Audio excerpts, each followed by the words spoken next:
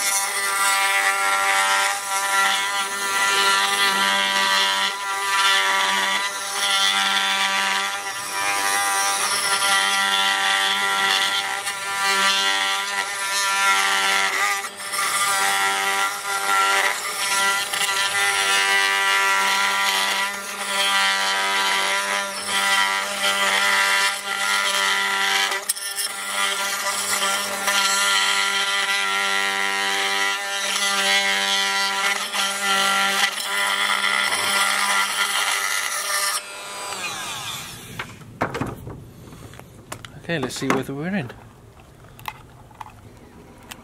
Yep, I think we're there. Let's see the state of it.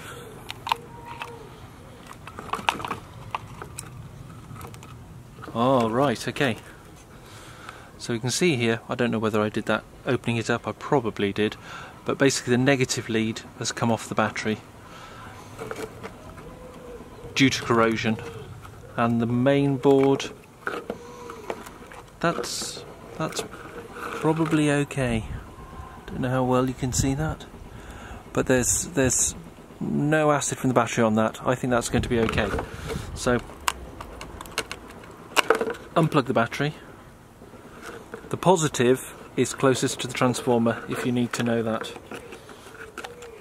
Okay, clip it back together, and we'll just check. The only wires that we could have cut opening it up actually are these two to the sounder, and we've missed those. That's fine. You can just clean this up with a Stanley knife afterwards, just to remove these slightly melted bits off the edge, and then glue it back together. So that's fine.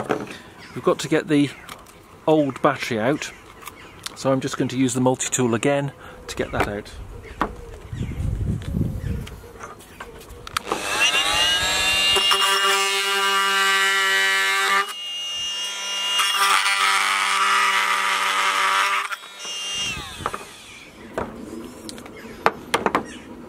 Okay, so there's the battery. Not in too bad a condition, but you can see it has started to leak. And that, if you left that, the acid, I think, that's leaking out of there would travel slowly down these wires and corrode the PCB, as I had in the old alarm. So just going to tidy up the back of the box now.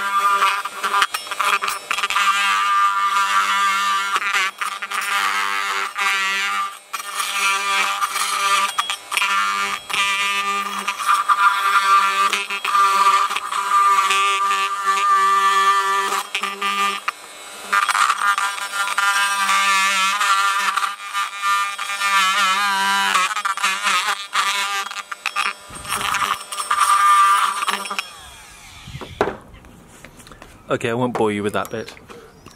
I don't want to rush either, but you just basically need to trim off the plastic battery cover here, the black battery cover, and these bits of plastic in the base, and then you'll be left with something open like this. Then the new battery will sit in there,